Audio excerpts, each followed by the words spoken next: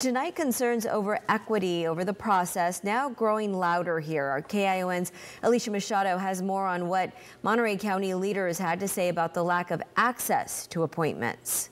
Watching the digital divide in real time for our kids is now becoming a reality for our families in terms of getting access for seniors to the vaccine. To get a vaccine appointment, seniors will have to get online, and those appointments are going fast once they're live. A spokesperson for Montage Health tells us 1,020 appointments for the first of 2 clinics this week filled up in just 39 minutes. But concerns are growing over a lack of access to vaccines for residents who don't have access to the technology needed to make an appointment, something the Board of Supervisors acknowledged today. The access to a computer, the access to a device, and the comfort with the technology, again, primarily in English to start, to sign up, is something we're concerned about, but we hope to have some solutions for that rolling out here very soon.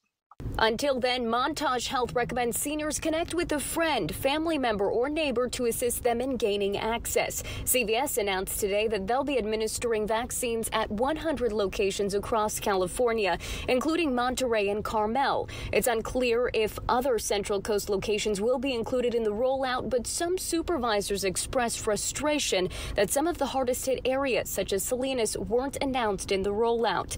To address these equity issues, Supervisor Luis Alejo is suggesting doses be set aside for these areas.